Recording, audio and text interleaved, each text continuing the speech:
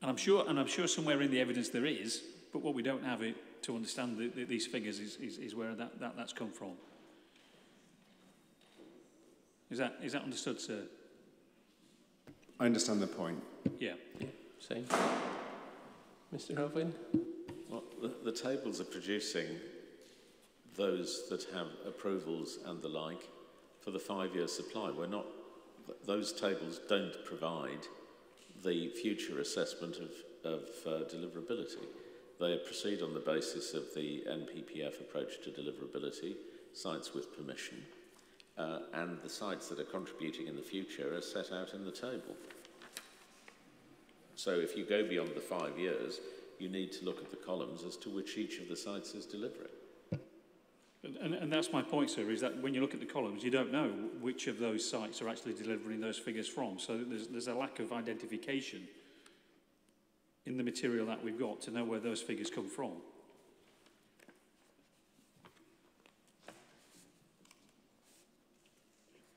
Can you help with that? Is it? Yeah, I understand the point that's being made, and we can provide that supplementary if that's helpful. It's simply a case of sites that we've anticipated coming forward in the later phases of the 5 years, rolling into beyond the 5-year period. As Mr. Elvin has just said, the purpose of the tables was to demonstrate what was being achieved in the 5 years.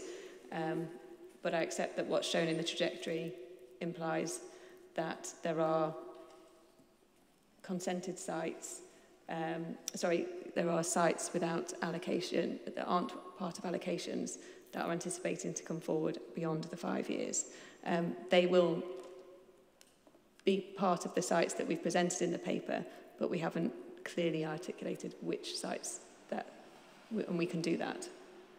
That's helpful. I think that would be useful to clarify.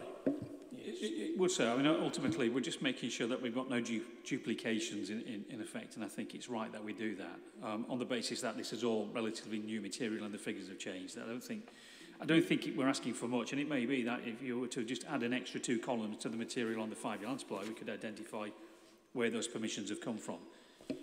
Yes, it would be absolutely that we're not suggesting there's duplication. They're from the sites that are shown here. It's just that we haven't shown those year 6, year 7. With hindsight, that would have been helpful. And then my only other point, sir, is on the delivery rates for the bespoke discussions. We've certainly had conversations with the Council on ST7 and ST8, and where some people might suggest that we be optimistic in our approach, for example, on ST8, is that we are currently awaiting an outline decision from the Secretary of State, and we are in preparation of the reserve matters. And I'm not going into the specifics of that, but those figures that you can see on the larger majority of the allocated sites, it's my understanding is that those delivery rates have actually come from direct conversations with house builders, not just promoters.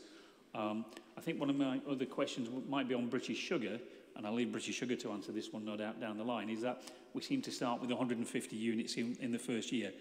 And that is something, sirs, that doesn't happen in effect. You get a much smaller leading with your first outlet, and then a second outlet and a third outlet. And then my final point is, I think any site, no matter how large, once you go beyond 200 dwellings per annum, has got to be running a very large number of outlets that compete with one another. So I would just add a word of caution to anything above 200 units per annum. I think that needs a little bit of attention in demonstrating how many developers you've got on the site. But the majority of the larger sites that get close to 200, they largely finish within the planned period in any event.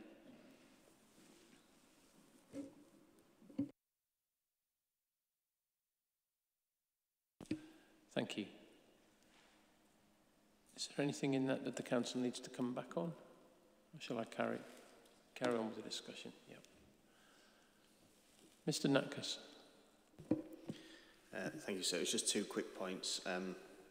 One just on the York Central site, which I know it's been pushed on as well.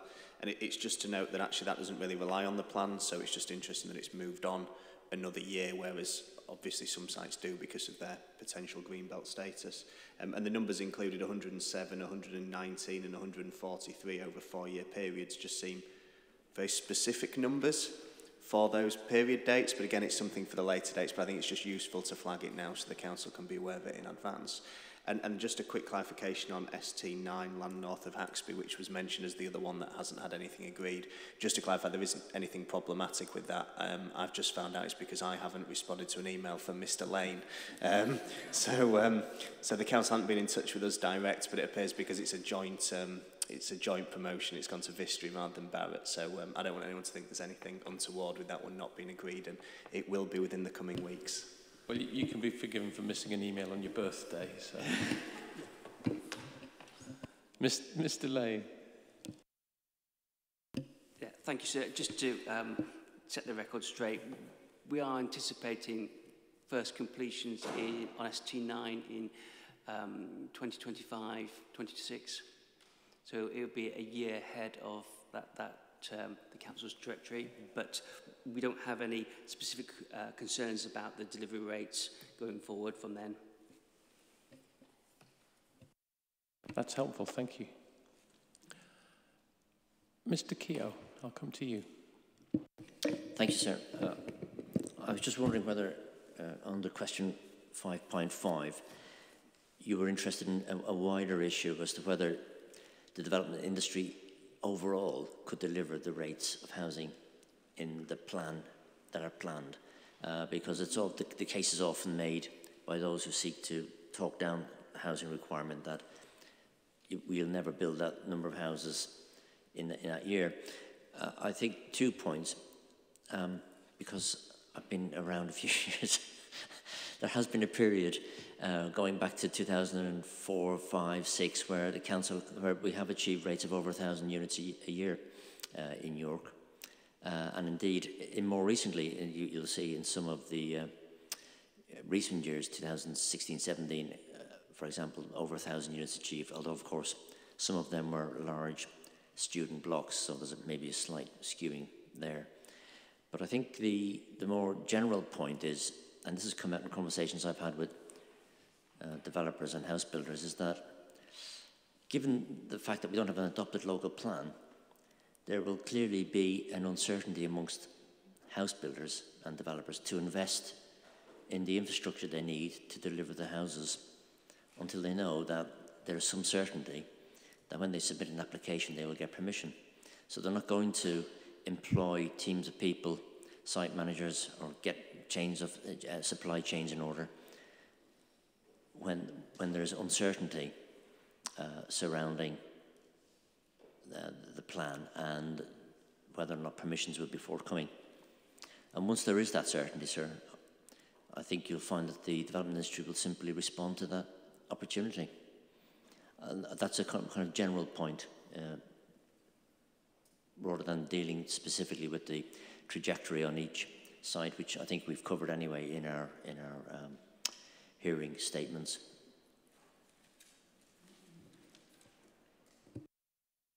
Thank you, Mr. Keogh. Is there anything in what we've just heard that the council needs to come back on? Okay. Is there anything else we need to cover on these two questions then? Am I missing anybody?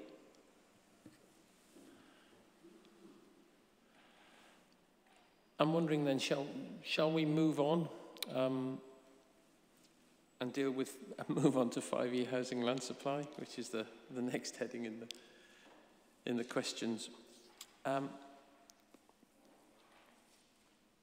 There's a lot in 5.7 to 5.8, but I'd like to deal with 5.7 first, I think, and then we'll go through the questions and find a convenient point for a lunch break. But the 5-year housing supply requirement upon adoption of the plan, I mean, clearly that's set out in the document that we got yesterday. But if the council would like to introduce it, I'll be happy to hear from you. Yes, thank you. As you stated, the document yesterday is intentionally an update to what was presented in the hearing statement. Quite directly an update to what was presented in Table 5 of that hearing statement. And what we've sought to do with the update that was presented yesterday was really just to illustrate it in perhaps a more conventional format to ease discussion for purposes of today. So table 1 of our update provides the calculation of the shortfall, which we recognise needs to be accommodated within the 5-year land supply, and that shortfall is based on delivery of completion, between 2017-18 and 21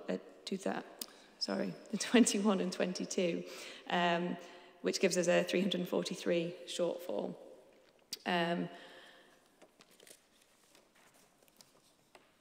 We have continued to propose that shortfall is delivered across the remainder of the plan period, which is taken forward into table 2, where we work out the requirement based on that proportion of shortfall and accepting that we have under-delivered in previous years and the need for a 20% buffer also against the housing delivery test measurement as well.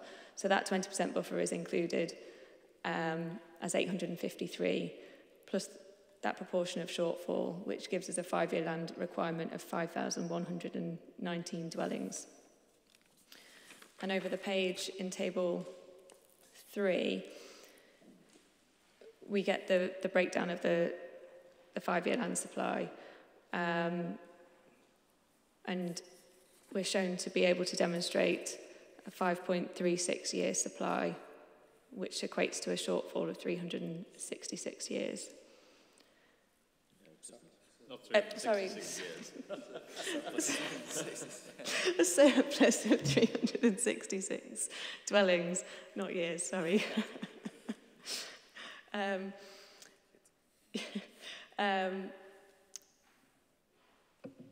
So yes, shall I leave it there, or do you want me to move on to the rolling supply? I think we'll leave the rolling supply, because that's the subject of the next question. But I'd just like to hear what people have to say about this particular point. Okay, Mr. Alsbury, I'll start on that side of the table. Thank you, sir. So, on the question of the requirement specifically, there are 4 points I think we need to make at the first, and these go to the components of the requirement. So first of all, I think you introduced this question by saying that the document that we had yesterday calculates 5-year supply, or the requirement and 5-year supply from point of adoption of the plan. But I'm not sure that is right, actually. I think it's a calculation assuming that the 5-year period starts this year. So without wanting to overcomplicate matters, we do need to give some thoughts to whether we're calculating a 5-year supply, whether we're assessing the 5-year position from 2022-23 onwards, or whether we're assuming, for example, adoption is beginning of the next monitoring year and we start from 23-24 and move forward 5 years. That's important because obviously you've got to match the trajectory to the 5-year period you're looking at. So there's a point for us to debate there. Just so we're clear, at the moment we've identified that as an issue in our Matter 5 statement, but the calculations that we've run assume we're just looking at the 5-year period from today because that's the period we can be more certain about. But I fully appreciate that the MPPF talks about from adoption. Second point is the shortfall and what is it, in terms of quantum. The point I would make here is that we have a different view on the shortfall to the local authority, but that is because we think, as mentioned earlier, we should be stripping out the student accommodation from the historic completions for the reasons we spoke about earlier. The third point is, how do you deal with the shortfall? And the question here is it Sedgefield or is it Liverpool? The local authority is contending for Liverpool because I think it's suggesting that to do anything other than that would result in a plan that is aspirational but not realistic, and so would be a plan that would fail the test at paragraph 154 of the MPPF.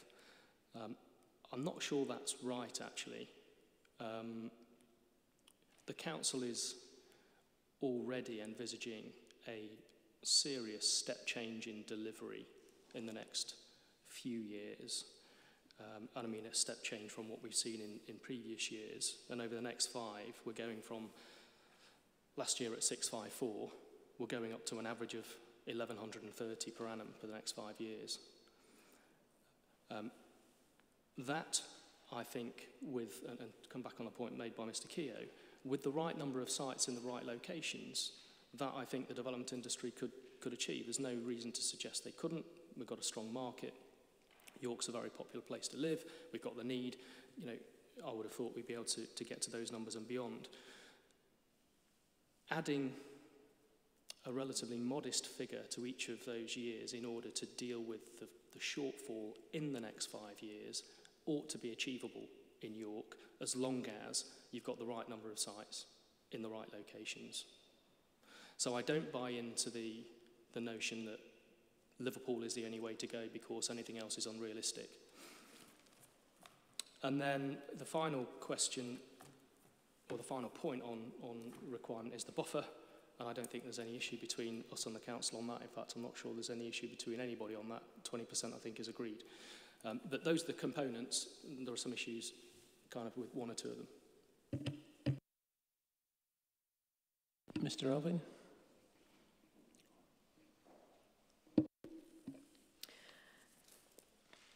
Just in direct response to those then, we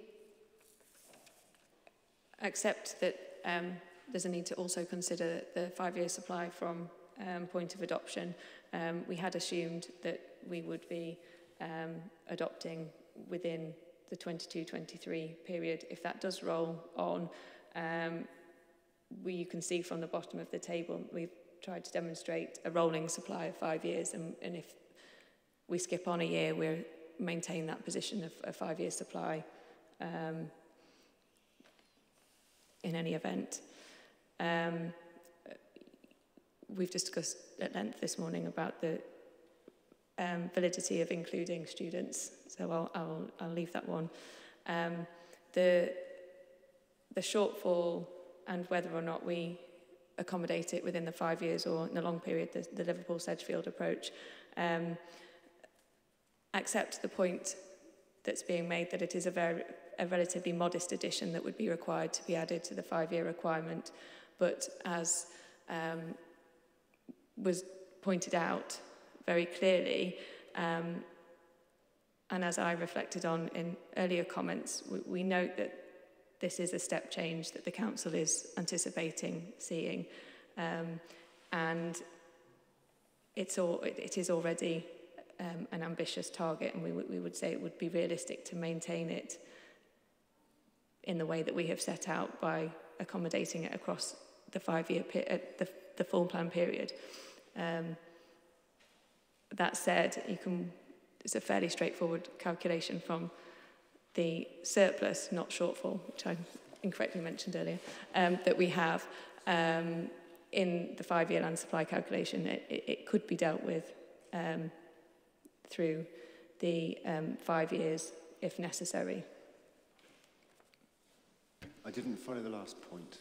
So the accommodating the shortfall of 343, we've put that against the plan period because we see that as the most realistic approach to dealing with it. Yeah, I had all of that. I just didn't get the very, very last thing that you said. That we have run the calculation based on what that would do to the requirement within the 5 years. If we said to you it needed to be Sedgefield. Yes, and we could maintain pardon? You had 40, don't you? Yes, annually it's 40, yes. Yes, you had 40. You need to do it in 5 years.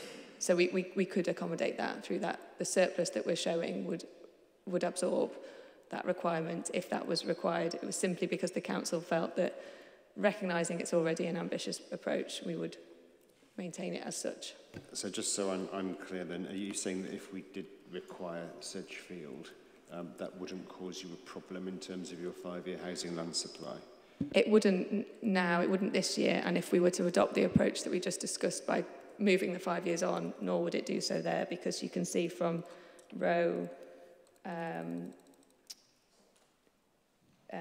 P that we have healthy supply from years 1 to 6 effectively of the next stage of the plan. Yes. So it's 5.1 is the calculation. So row P of what document? Oh, it's the trajectory. This one. Appendix 1. Yeah. It would be 5.13, just to give you the 2 decimal places so it's consistent with the actual Liverpool approach as well. 5.13. Oh, sorry, yeah. Not quite following that. Just so it's consistent with Table 3 in the update note, which is 5.36 with the Liverpool method. If you apply the Sedgefield method, it would be 5.13. Just so you've got 2 decimal places, so it's consistent rather than you thinking it's 5.10.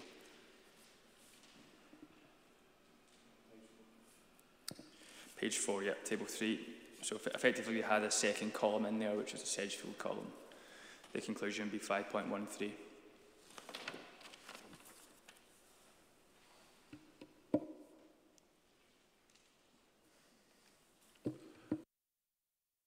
Thank you, that's useful. Mr. Keogh, shall I come to you now? So, yes, sir. As you can see in my note, which, as I guessed yesterday, has now been superseded by the Council's latest information, but I carried out an alternative 5-year calculation of the 5-year supply presented in the Council's hearing paper, simply to look at what would happen, particularly looking at what happens when you strip out student completions both from 2012 to 2017 and 2017 onwards. I don't want to go over that in too much detail. I think the point is obvious. So I think there are also some just minor, and maybe the Council could clarify this, some minor, whether it's my maths that's wrong, but I take it that in the latest version of the 5-year supply, the 822 figure essentially is the OAN of 790 plus the backlog from 2012-13 to 2017-18. So I think the 32 figure is just slightly out, because in my table, note 1, I make it that completions between 2012-13 to 17-18 were 3,432. I think we're agreed on that. That correlates with what's in the papers, what's in the Council's hearing paper. And then the requirement for the period is 3,950, which I think is just a straightforward 790 by 5. And therefore the backlog is 518 divided by 12, which is 43, not 32.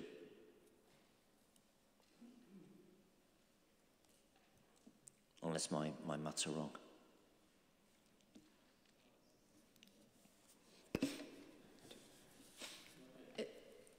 It's divided by 16 as the planned period. So when we were discussing this last week as well, we explained the position on the carrying forward of that pre-planned period shortfall, which gave us the requirement. So everything within the planned period that we're dealing with now is from 2017, and that's assessed as being our shortfall. Our requirement happens to include previous shortfall before the planned period, and we're dealing with that separately as a matter of the requirement, not as the supply at this point. And yes, and as I said, that shortfall pre-planned period was divided by 16 as for the periods, years of the plan, to give us the annual addition onto the 790. Not 11, or 12, sorry. Yeah, so that would explain that point. The second point I have is just looking again. It may take a bit more looking at the council's paper that was put in yesterday, but looking at their completions in their table 1, housing delivery 2017 to 2022. And the completion figures they've got there. So it'd be useful to know where they have come from, because for the purposes of my calculations, I've used the Council's housing monitoring reports. And for the period 2012-13 to 2017-18, both myself and the Council come to the same figure, because I think we're using the same data, which is the Council's housing monitoring report. For completions after 2017-18, in table 1 of my note, I've set out the completions data in my column B for 2017-18 to 2020-21, which I have continued to take from the Council's housing monitoring report. In other words, it's a consistent set of data over a time period based on the Council's monitoring reports. The Council seem to have different completion figures for the periods 2017-18 to the periods 2021-22. Although, again, I say my table 1 only went up to 2020-21 because that's all we had the information for at that time. So I'm just wanting to know, so just to very quickly go over it, so 2017-18, I make it 1296, the Council have 1331, and so on. The figures are different. I'm just interested to know where they've come from. A simple answer to that, in that those figures are exclusive of the communal establishments and student accommodation completions, which are calculated separately and are shown in the top rows of the trajectory that is appended to our housing supply update. That would explain it, sir, but it's a change in the approach compared to the period pre-2017-18, that was all. I understand. Mm. Was there anything else, Mr. Keogh? That's all for now, sir. That's great, thank you.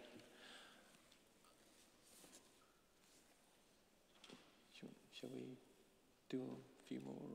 Or I think I'm getting a strong suggestion that we should break for lunch. I'm good with that as well. So we're at 5-1. I mean, we've made reasonable progress, I think, but should we say 1:45? Everyone content with that? We'll resume at 1:45, but leave your nameplates up because I'll come straight to you on this side of the table. Okay? Until then, thanks everyone.